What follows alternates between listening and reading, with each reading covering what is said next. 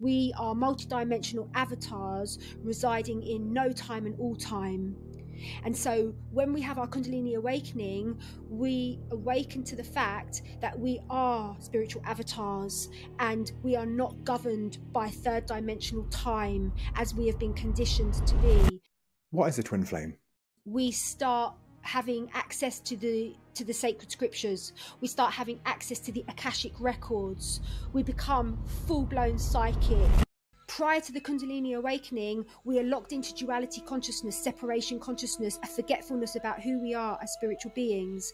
But when we go on our spiritual path and we then experience the merge of our Kundalini energy at the base of the spine and the ascension of the Kundalini energy, we then realize I am one with all that is. There is no separation. Separation is a lie. Separation is a perception. The truth is divine union. Jen McCarty is a spiritual teacher and author of the book Twin Flames and the Event. And I first came across Jen back in January, shortly after I'd done my most recent ayahuasca. And the person that I was in a relationship with at the time was given a book, Twin Flames and the Event, for Christmas. And so much of what I experienced in my ayahuasca really aligned what was going on in this book. So I had to reach out. I've always been fascinated with the idea of twin flames. And I think a lot of people also are, to try and give an explanation to some of these kind of deeper mystical types of connections we can experience when we meet a certain person. Now, I do feel like I need to say, I think there are some people that get into relationships where they do experience this depth of connection. However, I do think sometimes that can be confused with limerence. And I'm actually going to look to do a podcast specifically on that in the future. I think the explanation that Jane gives for twin flames is probably the most comprehensive and thought out that I've experienced. And I do believe that I experienced some type of mystical connection with the person that I was with that I'm talking about in this podcast. But I just want to point out that if you're watching this because you're in a relationship that's extremely turbulent and bringing up a lot of pain for you, sometimes we have to acknowledge that it may be a toxic relationship and not to try to tie a bow around it and think, this is my twin flame and that's why I'm experiencing so much pain. And I feel like I have some level of responsibility to mention that, because whilst you may have met your twin, and that will initiate some of the deeper work because it highlights some of the wounds that we've not addressed in ourselves. On the other side, it may not be that, and it might actually be a toxic relationship that you're in. So I kind of feel like I need to preface this episode with that, just in case some people are looking for some type of reason to stay in a relationship that actually isn't healthy. So that's just coming from the heart, coming from the right place, and I hope that makes sense. Before we get started, if you're watching on YouTube, please hit subscribe because it really helps the channel. Or if you're listening on an Apple podcast or Spotify, please hit the 5-star review. Again, it really helps out the channel moving forward. So thank you so much for being here, and I really hope you enjoy this wonderful episode with Jen, who goes really deep into some incredible spiritual teachings, as well as an amazing explanation of twin flames. Jen, thank you so much for being here. Welcome. So, just to give you some background onto why I reached out to you. Yeah. Some context. So, about 2.5 years ago now, it was November the 22nd, 2020. Oh, yeah. I experienced an event where I experienced channeling for the first time. Oh, yeah. And I didn't know what channeling was before that. And I ended up writing for 2 hours. And a lot of it was actually biblical, but pointing to the deeper meanings of the things that kind of have been missed in the teachings of Yeshua. And there's actually passages from the Bible. And my mind was really blown after. Yeah. And it wasn't just an intellectual understanding. It felt like it really shaped my worldview and understanding of what we are, what we're a part of, and what's going on. Yeah. I then strayed away from the path where I got busy with business and kind of felt like I left behind, not left behind this awakening, but almost kind of started to slip back away from it until Just nearly a year ago, it was the 21st of May last year, I met someone that I can only describe as my twin flame, where it Okay. felt like there was this awakening again, where we really awoke a spiritual journey in each other. Mm-hmm. She received a book for Christmas, which Yep. was Twin Flames and the Events. Very good. And on the 6th of January, now plant medicines have been a part of my journey for about 7 years. First did ayahuasca about 7 years ago. And the most recent one was January 6th. We both took part. It was her first time doing it. And so much of what I experienced in this most recent journey, I was relaying it after. And she kept saying to me, this is exactly what it says in the book. Like almost verbatim. Oh, wow. To the point where I text her some things, and then she sent me a picture of the page she was reading, and it was almost word for word. And I was like, wow, I need to reach out. So here we are. Oh, wow. Gosh, what was the page? You know what? I'm not entirely sure what it was now. What was the message though? Because I remember from when. So I'm trying to think now, because it was back in January. But I don't put you on the spot. It was really alluding to what we are, where we exist, what our reason is for entering our bodies. Got it. I actually experienced in what I would call the spirit realm, like our souls, her soul and mine, almost kind of connected, and how it was explained how it works and how we come down here and what the purpose is, and how we forget. We get into the physical body, and the density of like the body allows us to feel some of the denser emotion, and then we forget what we are. We forget what we were before, and we forget what we're going to be after when we're in this physical body. And part of the journey of this life is to actually remember what we are and to awaken to that. And that was the essence of it. And I just, so that's when I came across you and your book, and I just really wanted to have a conversation. So I guess the first question I would like to ask is, and for the people listening, what is a twin flame? A twin flame is yourself. So the name of our creator is called God. Many names. I like to call our creator God.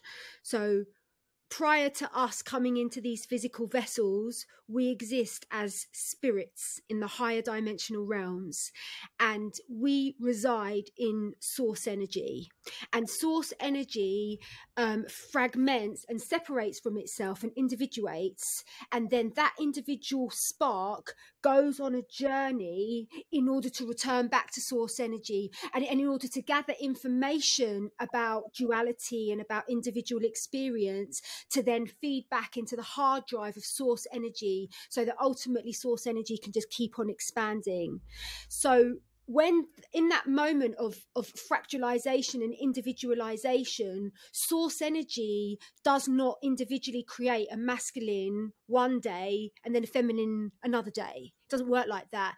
A masculine and feminine essence is created as one. It's one. It's like two sides of the same coin. There are two sides, like a 50p piece. There's two sides. One side represents the masculine and one side represents the feminine. You don't just have one side of a coin, just like a soul is comprised of masculine and feminine energies. So on our journey of individuation, we will stay in our androgynous state for however, like billions of earthly years or trillions of earthly years, you could say.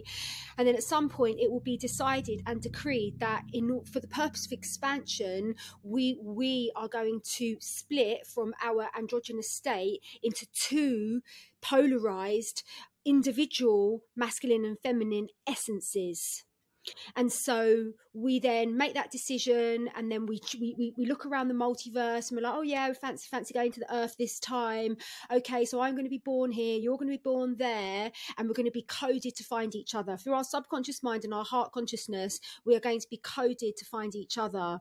And so we split, we do all the, preparations and stuff like that. We choose the highest timelines available to us and what have you.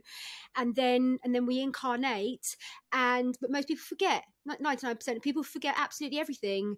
But then there are certain people, and I would put myself in this category, that have made a soul contract to remember what exists beyond the veil, so that we can be guides and way showers to the rest of humanity, to remind them of what they hold as the truth in their heart. So the reason why my book has been so well received is because I've done a lot of work with purifying my own egoic consciousness and returning back to the state of divine original innocence. And so from that place, there's no ego, and it's the heart speaking. And so when people read the book, they're like, oh, that's my heart speaking, because it's one heart. There's one God and there's one heart, and all there is love. So we've all got to go on this journey of spiritual mastery to come home to the heart consciousness, and then we transmit from that place, and then everyone will read it like, oh my God, that's my experience. Oh my God, that's my experience. That's my direct experience, because it's the heart speaking. It's one heart and one God. So, and that's why my book is so well received, because it's pure, it's coming from the heart, and there's nothing distorted in the message. It's very, very pure, and it's very, very rare on this earth to experience such innocence and purity, because most people that have a spiritual experience, it ends up going into their ego, and they think that they're special. They think that they're more superior to other people. They think they're more spiritually advanced. But that thought in itself keeps you out of your alignment with the truth of your spiritual nature. And then most people kind of like, they use spirituality to decorate their ego, you see. So it's very, very rare to find a very pure transmission. And that is what the book is. So I'm not surprised that you say that you had a direct experience. I'm not surprised at all. Like I've heard that many times. So I hope that's explained what a twin flame is. A twin flame is essentially, it's yourself.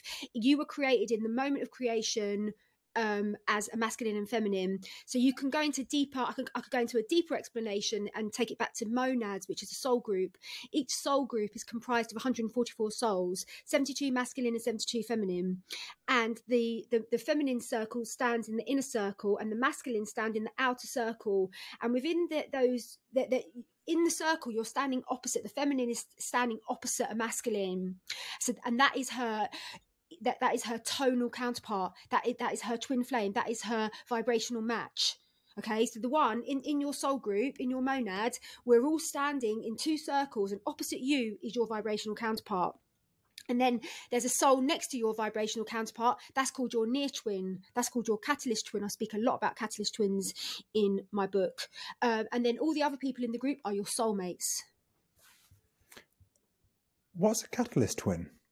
Your catalyst twin is the one that holds the closest vibration to your twin flame, but it's not your twin flame.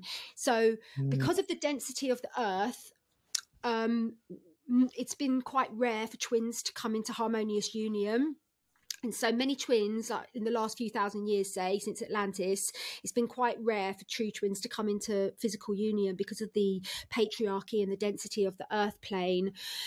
So many lifetimes we will be in relationships with our catalyst twin. And that's why when you meet your catalyst twin, they're very, very similar to your twin, because they are the closest vibrational match to your twin. You have many synchronicities. You feel like your paths have been rewritten. There are many twin flame signs that you get with your catalyst twin that you get with your true twin. But there's a big but, and that is deep down in your core, you know it will never resolve. Like, this is not the lifetime for catalyst twins to be together. You know, if you're on the twin flame path, your catalyst twin gets sent to you to trigger you, to support you to face your core wounding. It's a bit like a gardener. Like, we grow up in this third dimensional realm, we forget about the fifth dimension, we forget about God consciousness, and then weeds start growing in our hearts, and the weeds are weeds of fear, weeds of doubt, weeds of abandonment, all these issues that we have. And so the catalyst twin comes and they poke you at all your wounds, and what they're doing is they're getting in there and they're helping you pull out those weeds so that the the bed has been made for the seed of the true twin to come and grow and blossom. And when we meet the true twin, will we still have triggering and these types of things going on, but there'll be almost a different essence to the triggering that happens with the catalyst twin? Yes. So it, you know, sometimes in catalyst twin connections, it's almost like an opponent. Sometimes you feel like you're on the opposite side, but with a true twin, it's the complete opposite. You will never ever want to cause suffering to your twin. You will never ever want to be right. You will never ever seek to have one-upmanship. You will never want to ever say the words "I told you so" in a sort of like, you know, kind of smart-assy sort of like egotistical way, because you will work with them as a team to resolve the issues, you know? Yeah, it makes sense. And I mean, how does someone know? How does someone know when they've met their twin? You feel this great sense of trust. You feel this great sense, this graciousness. It's very, very, very deeply gracious. You feel very much like you want the best for them, and that's not necessarily anything to do with you. If you see them happy in a relationship, you're happy with that. You just want them to be happy. It's like your child in a way. You just want what's best for them. You're not invested in kind of like a self-serving agenda of wanting them to that doesn't mean that you don't have longing for them. You do, but there's this quality, there's this spaciousness and trust and graciousness and just deep unconditional love. Like, you just want them to be happy, and if you see them happy without you, that's good enough. That's good enough for you. But if you see them without you and they're not happy, and you know that being with you is going to bring them happiness, then of course you're going to want to be with them. But if you see them happy, then you know you're not attached. There's no attachment. You trust. You trust God. You trust the universe that in divine timing it's going to happen, whether it's in this lifetime, whether it's in another lifetime. You're getting on with your mission, you know. But things do change, like as twins, because when twins first incarnate into the third dimensional realm, and they wake up to the fact that they're a twin flame, and they wake up to the fact that they have a soul contract specifically with that person, it's a bit like they're both standing at the base of a pyramid, and then their journey is like that. Their journey is like that, and they're getting closer and closer to that point of meeting and that point of singularity.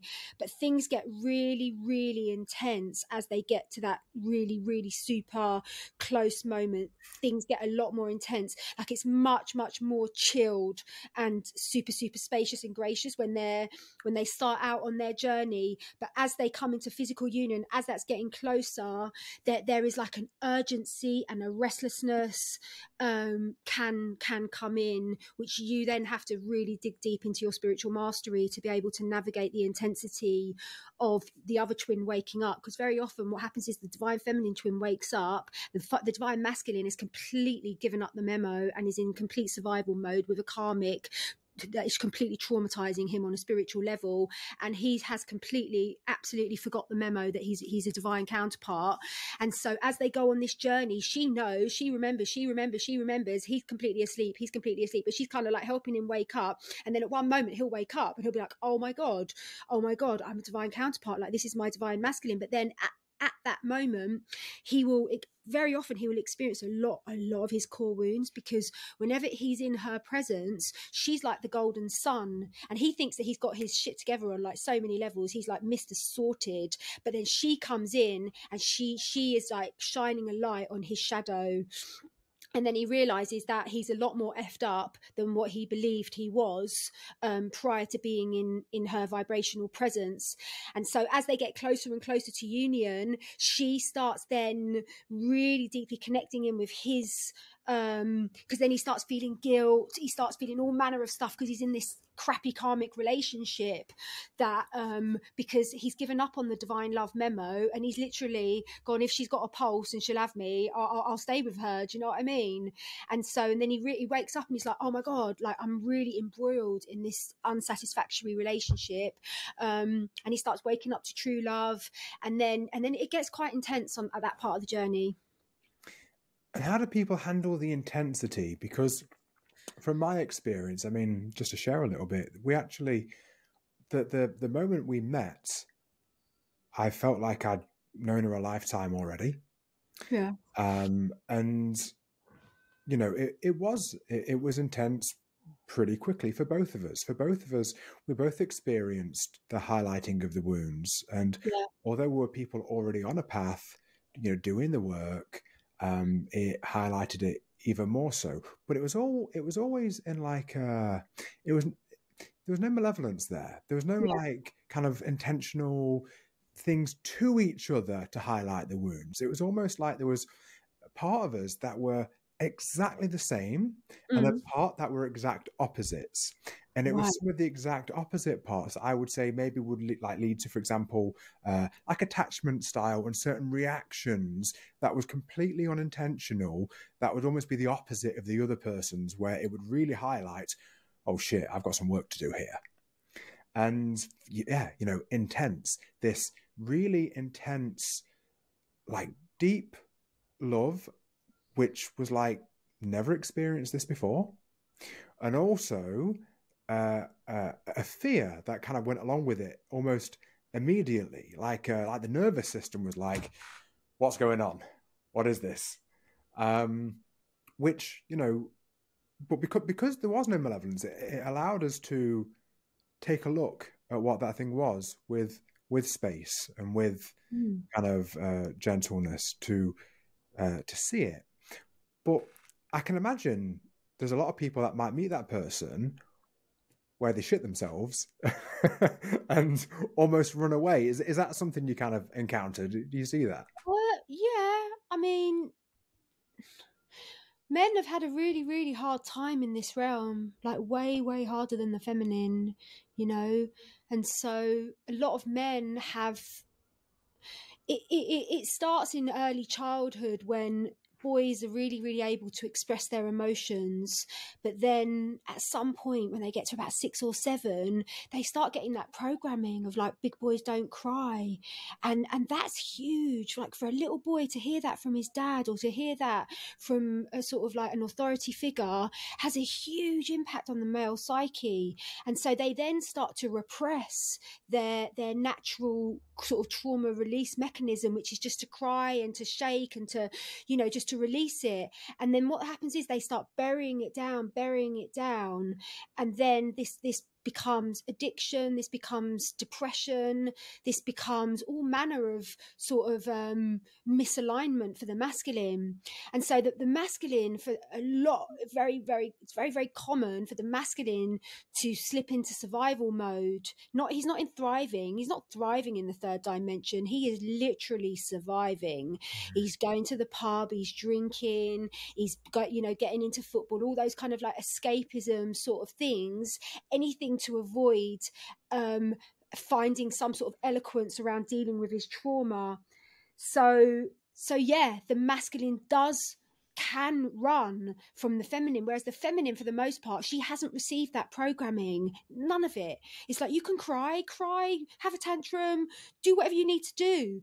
There's nothing. And so the feminine doesn't have the same level of suppression on an emotional level. So she's much more adept in speaking generally, of course, but she's much more adept in the realms of emotional fluency and emotional maturity, whereas the divine masculine has his growth and development has been held back, you know, has been blocked in a way. So when the divine masculine meets the feminine, mostly he can't even believe that it's real. He thinks he's just in a fantasy. He thinks he's like living in a fantasy world, and true love doesn't exist. This realm can't possibly hold true love. I'm in a fantasy. I'm doing that thing again where I'm putting this woman on a pedestal and blah blah blah. And he doesn't really, you know, for the most part, he doesn't take it seriously. You know, he thinks that he's making it up. He thinks he's in an illusion. And so God's like, oh my God, I've got to roll my sleeves up here, right? We've got to really, really try to help this divine masculine. And so that will be through synchronicities, that will be through dreams, that will be through messages from other people, from pertinent songs, song lyrics and stuff like that he starts getting validated on the heart consciousness. His heart consciousness starts to become validated by the external realm, and ultimately, you know, that's his journey, you know, is to come to awakening. But yeah, a lot of divine masculines, not all, but particularly on this high level twin flame path, it doesn't really count if you're not really signed up for this. If you're just like going to be a soulmate, you're not going to do the deep work in this lifetime. There isn't so many of these issues. It's like, but when you really have signed that memo that you're gonna ascend and you're gonna experience a twin flame relationship, it is an extraordinary mountain to climb. It is an extraordinarily arduous mountain to climb, but it has the best views, the most spectacular vistas, the most rewards on a spiritual level. Whereas a lot of people, they think, I can't be asked. I'll just get my material benefit, and I'll just live in a nice house, have a decent income, go to the pub, you know, have a few mates, and then get old and then die. Do you know what I mean? And they'll die and they'll be like, oh, didn't quite do very well on the old ascension path in that lifetime. I'll have to go straight back into the wheel of karma, and hopefully this time we're going to wake up. Do you know what I mean? Yeah. And what can people do when they are climbing that arduous mountain, you know, at the point where it does feel difficult? Do you think there's anything that people can do in particular? Because I've spoke to a lot of people where, especially I would say men that actually are on a spiritual path, where they are doing the work, they are actually very connected to their emotion, they've actually integrated the feminine within. And women that I've spoken to, that where people have seemed to have met that twin flame, where it's almost seemed insurmountable, where the spectrum of the pleasure and the pain and trying to kind of balance that dynamic, because it's almost like all the things we understand about relationship go out the window, and we need like a new model under that kind of as the foundation for the twin flame relationship. Well, that it's all in my book. I highly it's like, it's going to be like the Bible for twin flames. Like, it's literally like no stone is left unturned. I devote a whole chapter to speaking about this, but some of the tools that you can use are flower essences. Flower essences are very, very, very powerful, because we all are vibrational beings. And so for me, because this is a very, very intense journey, I've danced with despair quite a lot, you know? And so then I'll reach for the essence that helps you to neutralize despair within your auric field, and that would be sweet chestnut. So when I get a little glimmer that despair energy is coming in, I go straight for the sweet chestnut. I've also had a lot of grief to deal with in my life, loads and loads of grief. And so what is the grief remedy? Star of Bethlehem. So when I get that old, you know, those visitors, those grief visitors coming into my psychic field, I'll go straight for the Star of Bethlehem. This is amazing, like super amazing flower essences. You've also you've got to have a spiritual practice. Like, you can't believe your monkey mind. Like, there's no person has ever become enlightened by believing their monkey mind. Like, none. That is not the way to enlightenment. The way to enlightenment is to become the observer of your monkey mind. Your mind doesn't know its arse from its elbow, and everyone needs to deeply realize that it's not your way home. The way home is to be in observer mode. So you need to find a spiritual practice. It's absolutely fundamental. Otherwise you will get completely drowned on this path. One of the things that I super advocate in my teachings are becoming addicted to gratitude, because every time you go on a rampage of gratitude, you are effectively, like, we're all like transmitters, we're all like radio transmitters, and the third dimensional realm is trying to keep us in the 3D all the time, but we have the ability to turn up the knob on our transmitter, and we can attune ourselves to the higher dimensional realms of consciousness. And we do that through going on rampages of gratitude. Talk about this in my book as well. So all of creation, like, there is an energetic force that keeps the birds flying, that turns a seed into a flower. There is this benevolent force that is turning a seed into a flower, a sperm and an egg. There is this force of creation, and we must, as transmitters, attune to that force. And how we do that is through gratitude. Gratitude changes our vibration, and it aligns us with the benevolent force of creation. And then when we are aligned with that, then good things happen to us, doors open for us, fortuitous meetings happen, synchronicities happen, meetings of destiny happen, opportunities happen.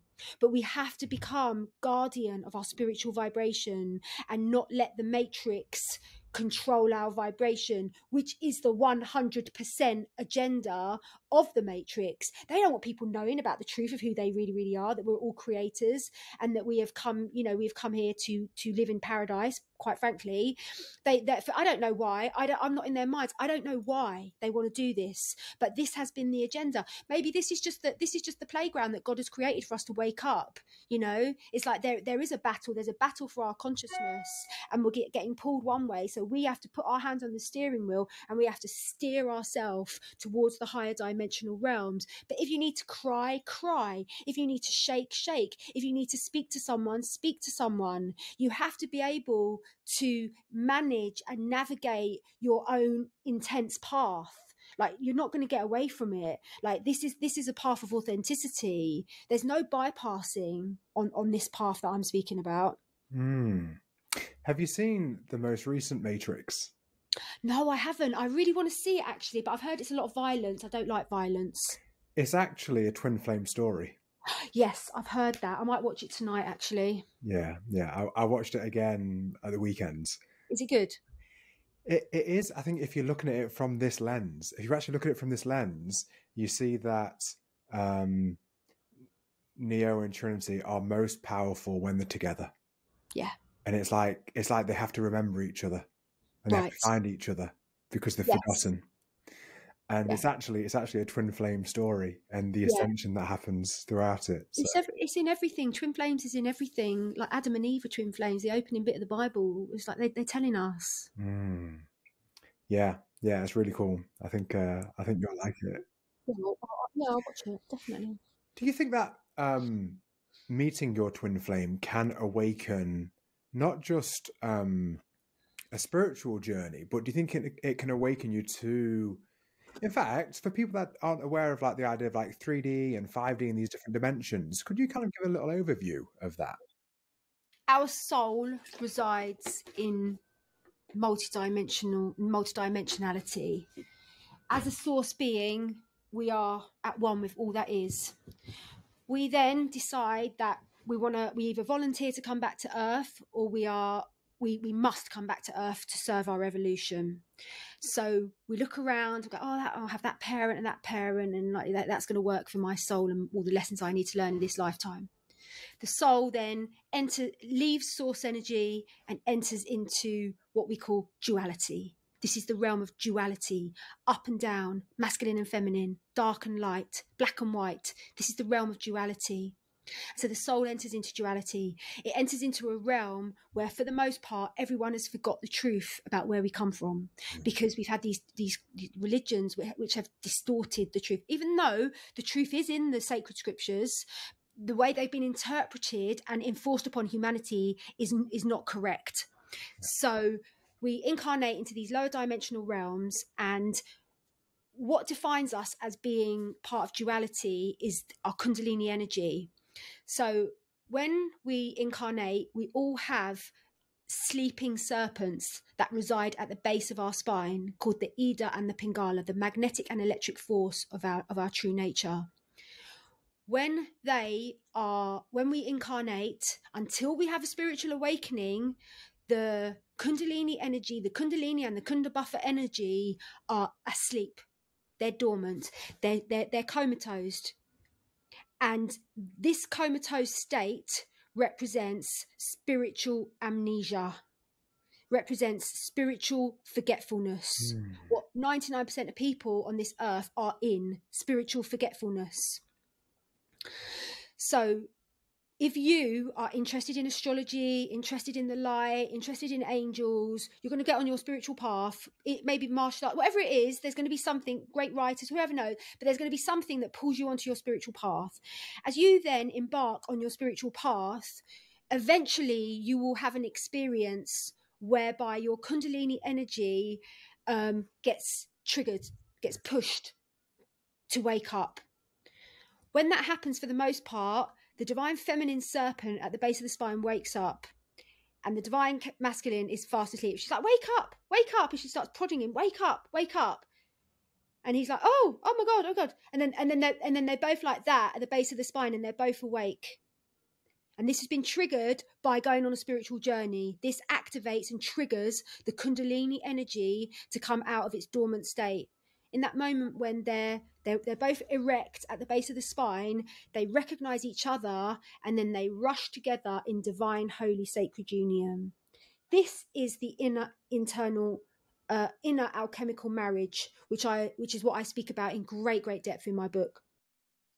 As they merge at the base of the spine, they come into sacred union. So when the serpents are asleep, this represents separation, the consciousness of separation. Whereas when they come into union, this is the consciousness of marriage, of divine sacred union.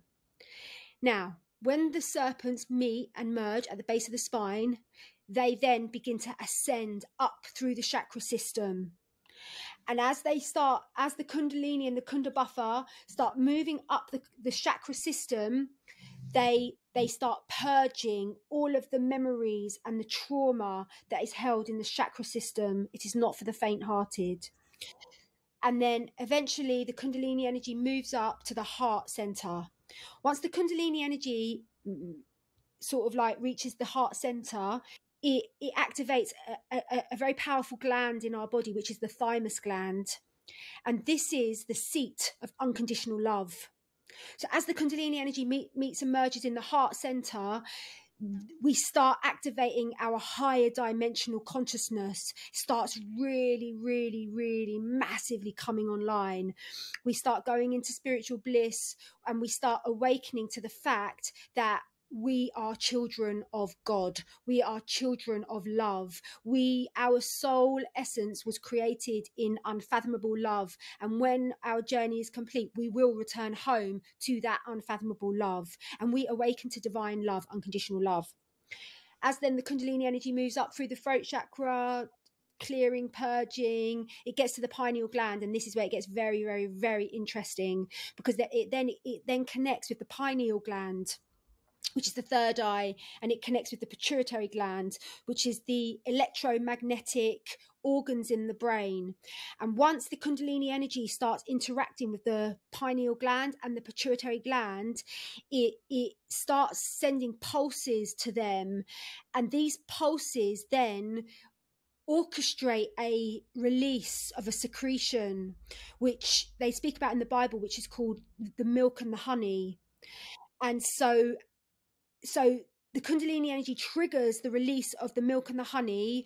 I can't remember the technical words for them, but then they merge within the claustrum. And then the claustrum is where we get the word classroom from, the claustrum. And then the claustrum then starts releasing what is called the Christ oil. And this is what I've gone through, and this is what I speak about in the book. And then once the Christ oil, you may have gone through it as well, like from what you've said, but when the Christ oil starts getting released, we go into nirvanic consciousness. We go into nirvanic consciousness, and we start having access to the sacred scriptures. We start having access to the Akashic records. We become full-blown psychic. We become full-blown spiritual doctors, spiritual healers. We are able to read energy with our eyes closed, just like we become super psychic. Our third eye blasts open, and we begin to understand the true nature of reality. So I've explained clearly that prior to the Kundalini Awakening, we are locked into duality consciousness, separation consciousness, a forgetfulness about who we are as spiritual beings. But when we go on our spiritual path and we then experience the merge of our Kundalini energy at the base of the spine and the ascension of the Kundalini energy, we then realize I am one with all that is. There is no separation. Separation is a lie. Separation is a perception. The truth is divine union. I am one with God. So it's like, you understand that life is a tapestry and every single thread is intricately connected. There's no separate part of the tapestry. You understand your place in the divine tapestry of existence. And so that is unity consciousness. That is Christ consciousness. That is fifth dimensional consciousness. That is higher dimensional consciousness. And it's called entering into the 0 point field. The 0 point field is the place within our consciousness where all dimensional realities and all timelines converge. So this is not a third dimensional linear planet. This is what the controllers have had everyone believe. We are multidimensional avatars residing in no time and all time. And so when we have our Kundalini awakening, we awaken to the fact that we are spiritual avatars and we are not governed by third dimensional time as we have been conditioned to be. And so therefore, we then start healing our timelines, whether that's collective timelines or whether it's our own personal timelines, whereby we have experienced trauma. And then when you come into unity consciousness, then you realize, I've got a lot of timeline correction work to do, because this went down, that went down, that went down, that went down. That was from a past life. That was from Atlantis. There's all this stuff that needs to be resolved. And only I am the true doctor of my own soul. There's no external force that can like sort of like be the doctor to make you well. It's our own avatar consciousness which has to reset and restore us back to our original divine setting. And so that is it. So the 0 point field, you've got third dimensional consciousness, which is totally lost, that you believe you're separate. And then you go on a little bit of a spiritual path, you get into the fourth dimensional consciousness. Most people that speak about spirituality online are in fourth dimensional consciousness. For the hallmarks of fourth dimensional consciousness are, you're a little bit more advanced than 3D, but there's a lot of ego. There's still a lot of duality in 4D. A lot of these people think that they are superior, that because I'm way more superior than 3D people. That in itself is the absolute antithesis of enlightenment. There's a lot of these people think that they're spiritually superior. They believe that they're special. And this is the hallmarks of 4D consciousness. They are 10 a penny online. 10 a penny, because some people that have a little bit of a spiritual experience and it goes to their ego. That's why they're not able to be pure transmitters.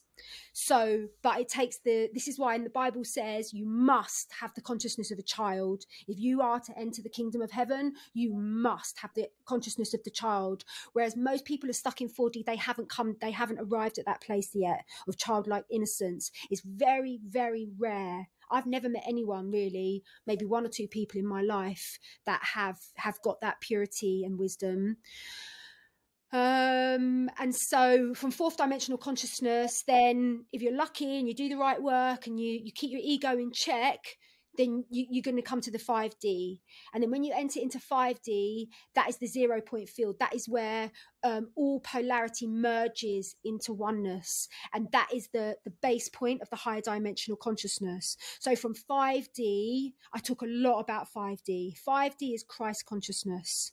And then you expand and go. But the thing is, when you're in 5D, you're actually multidimensional. So I can do work on the 33rd dimension. I will be called to do work on the 33rd dimension. I do a lot of 9th dimensional clearing. I do a huge amount of work on the 12th dimension, because the 5th dimension is the gateway to the full higher dimensional consciousness. Wow, that was an incredible explanation. Thank you. So do you think that when we meet our twin flame, it can awaken or trigger or activate that journey? It does. That's exactly what it does. Yeah. Yeah. So my experience has been pretty much that, actually. Things that I would have considered mystical or maybe at one time woo-woo, that I would have maybe poo-pooed and just thought like, I'm not sure about that. Yeah. Haven't experienced it, where I will wake up feeling a pain in my body and it's almost not mine, it's hers. Or where we're talking and I feel something in my chakras, but I'm aware it's going on for her. And I'll say, hey, just stand up a minute. And I'll kind of say, just like either do this and just take a few deep breaths. And all of a sudden tears start streaming for her, but I could feel the blockage in me. And Wow. then it's releasing for her. And even as far as the same type of thing, where I was like, okay, I just feel guided. Let's put some pillows under the back, open out there was like the chest and the throat, big emotional purge, and then light language just started pouring through. Wow, that's beautiful. And I was just feeling guided. And then it was like, now go to a fetal position, more purging. And Wow, well done. Great work, brother. and it was just kind of wild because it's like I was just open and it was just this flow. And again, a year ago, I would have gone nonsense. Wow. Gosh, it can happen fast. Yeah. And unbelievably so within, things like we have the same birthmark in the same place. Wow. And, like these little things. And I remember the first time it happened, she'd said, my throat's hurting. And immediately I got a twinge here. And I said, is it here? And she said, exactly there. And over and over again, these things happened. And I would say for me, experiencing that with her, that really awoke these types of things now where I experience it with other people as well.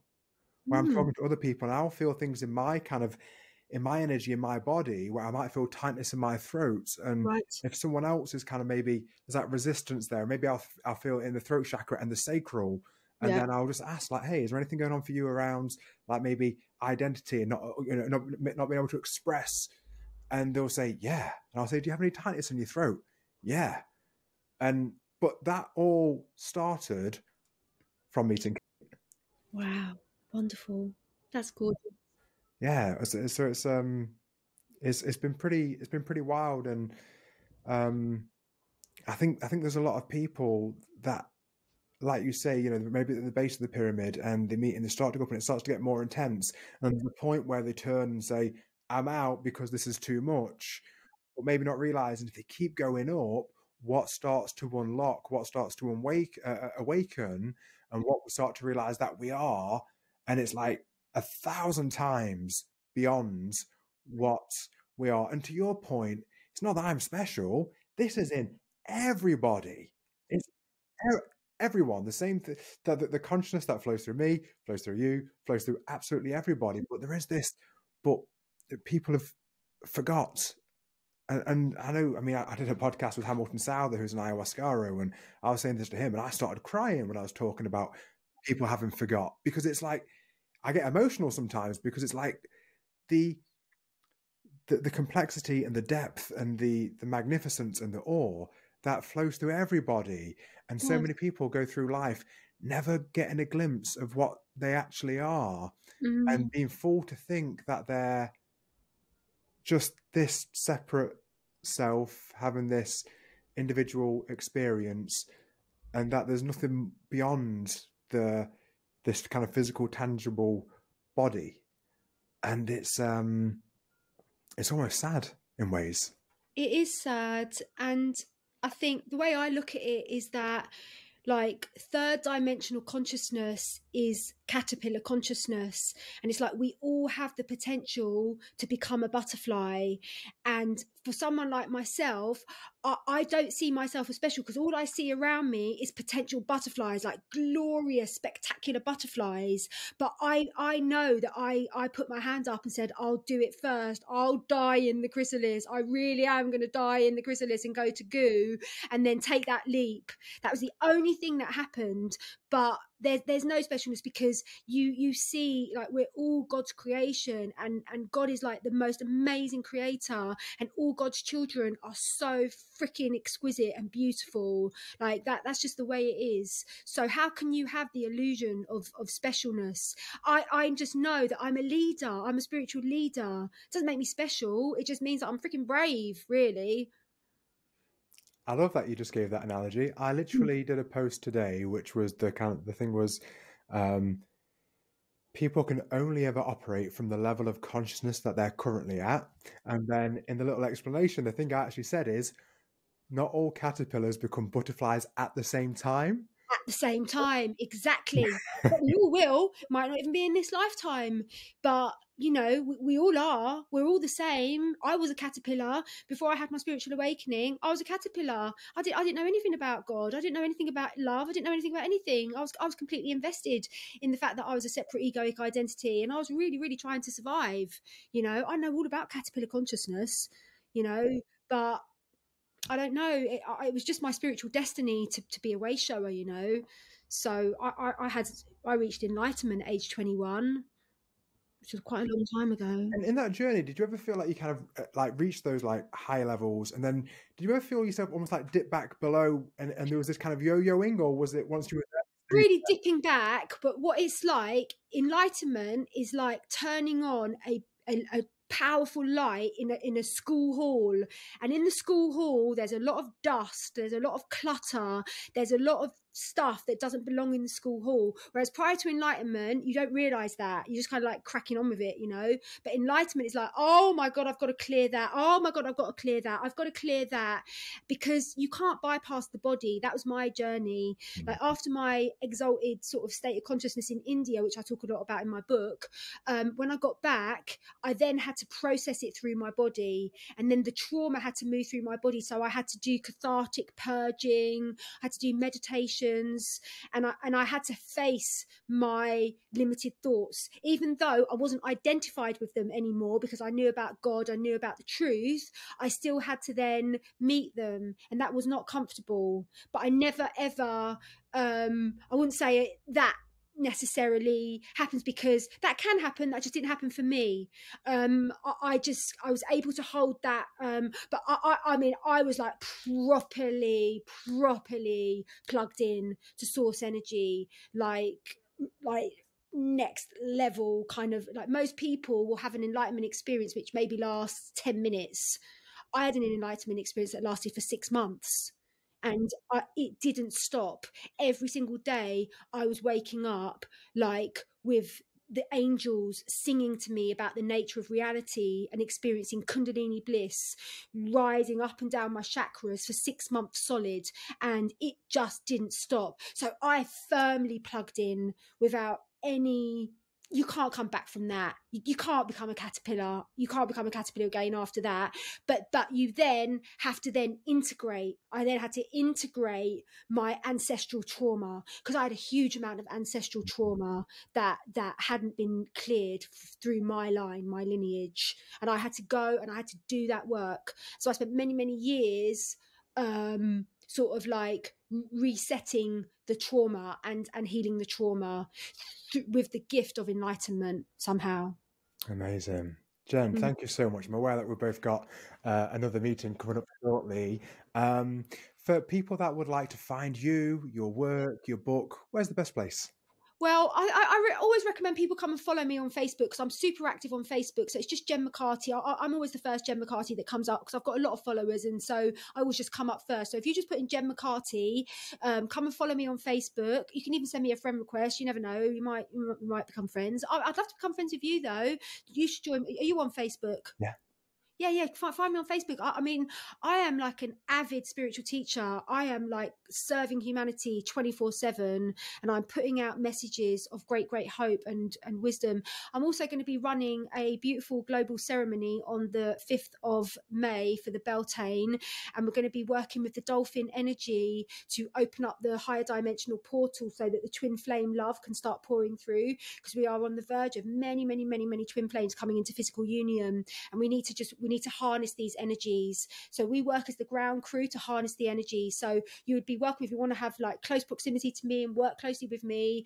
I'll send you the link for the 5/5 transmission like in a few hours, but it'd be great for people from your community to come over and join the ceremonies. They are absolutely amazing. They're life-changing ceremonies. Amazing. I'll make sure I put that link in the description so people can... You would love it, and your twin flame would love it as well. You would absolutely love the ceremonies. It's such a beautiful community. So we all meet on Zoom. It's really intimate. It's really beautiful. So yeah, I'd love you to come. Amazing. Thank you so much for being here. I really appreciate it. And it was incredible. So good. I'm really glad. It's great. So if you send me this, I'll put it on all my platforms as well with all your links. All right, it's lovely to meet you, brother. Yeah, God you bless you, and too. thank you, your divine masculine sacred heart. I really, really honor you, and I'm so grateful that you're here. And yeah, you're doing so well. You're such a beautiful leader for the divine masculine consciousness, and I really see you, and I really honor you. Thank you. Thank you, Jen. So much love. All right.